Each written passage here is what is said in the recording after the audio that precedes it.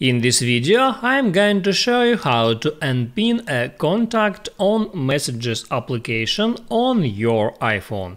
That is quite simple and easy to do, so let's begin. And first, open up Messages application, and here at the top will be all your pinned contacts if you pinned them before.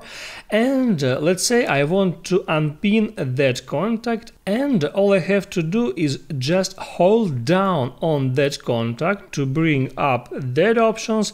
Here I can unpin it, mark as unread, hide alerts, or delete that contact.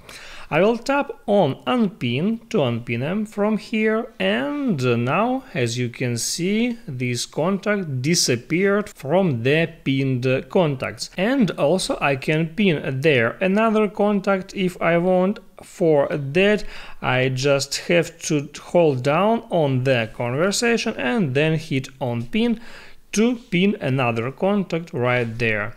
And in the same way I can pin there any other contacts if I want.